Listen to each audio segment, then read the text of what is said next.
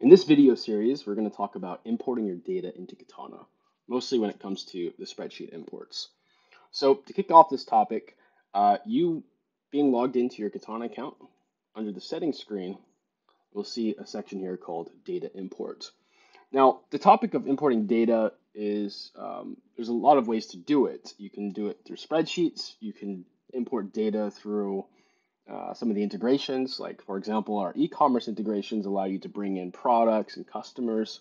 And then also we have accounting integrations, which allows you to import customers and suppliers, for example. We also support API. So if you are using the API in our advanced platforms and above, then you can actually generate an API key and actually import data that way. But for most newcomers, everybody does it. Spreadsheets. Spreadsheets are the most common way to import data into cloud solutions. So generally speaking, there's a couple of ways to import data, and ERP solutions are quite complex. So the details of importing can be also complex too. But in general, there's two main use cases. You can either be a new customer who's coming from spreadsheets and need to organize your data and put them into spreadsheets so you can import them. Or you could be a pre-existing customer coming from, let's say, another ERP solution, and then have data already ready to go, but you just still have to format it into the templates that Katana uses. So in this video series, I'll be speaking mostly about just the details for each import template and the use cases around those, to give some pointers about the importation of your products, materials, and everything else that follows that, and the general order in which it's best to be done. So to kick this off, mainly going to take it from the direction of a new customer who's doing this for the very first time, because this is the easiest way to approach this subject. Whereas if you're coming from another solution and you're importing retroactive data, which is usually not the best preferred method, it's better to just kind of start from this point forward when you're moving forward with an ERP solution, which is what Katana is designed with their imports to do. So we'll talk about kind of the main order of operations in importing your data. So as a new customer on Katana's platform, my recommendation would be to always start off importing the easiest things first.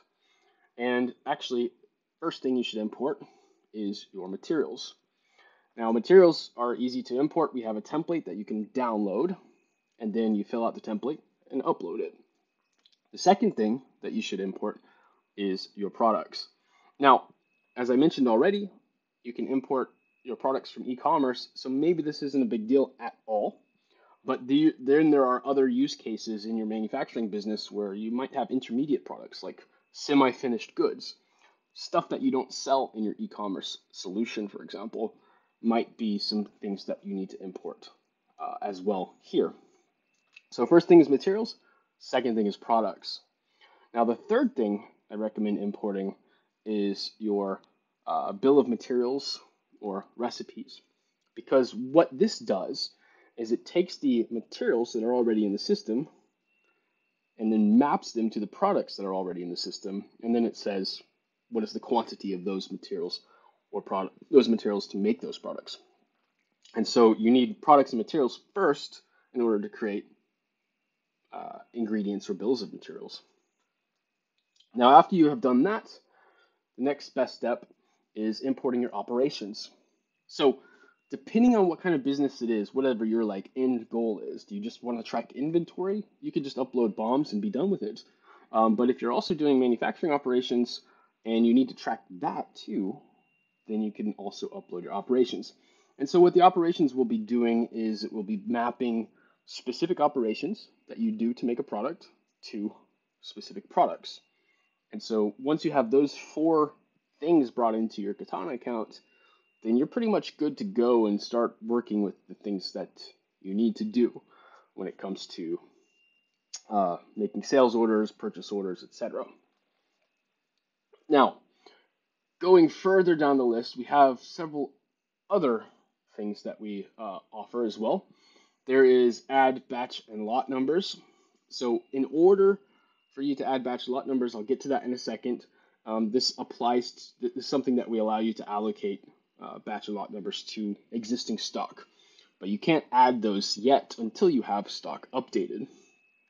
Now, firstly, when you're doing the initial setup, you can import products and materials with stock levels, but it's not uncommon that you just import the items and then later come back and do a stock count so you can update your stock levels. This is what most companies do because it generally takes several weeks to implement an ERP solution. So I'll come back to that in just a moment. But the next part here is we also have something called update templates, which are a little different in the sense that this is when you need to change data related to any of those items, such as existing products, which are already in the system, existing materials, which are already in the system, and also stock levels again, which will get updated once all of your materials and products are uploaded. So order of operations, just as a quick recap, the best way to add data in here is start off with materials, then add products, then add recipes and bills of materials, then add operations. And then before you go live with your Katana account, you should update your stock levels for all of the existing products and materials already in the system. And then in the future, if necessary, and you need to make changes to your existing products or materials, then you can use these update templates. So we'll create in our video series materials, products, bombs, operations, and then we'll do the update stock level and stock value templates. And then we'll talk a little bit more about batch numbers. So this import allows you to take your existing stock and assign batch numbers to them. And then lastly, there's also another area in here which is related to barcode scanning. So you can actually start using barcodes too, which can be imported as well. So hopefully that will cover the majority of importing, and good luck, and hope you enjoy the videos to come.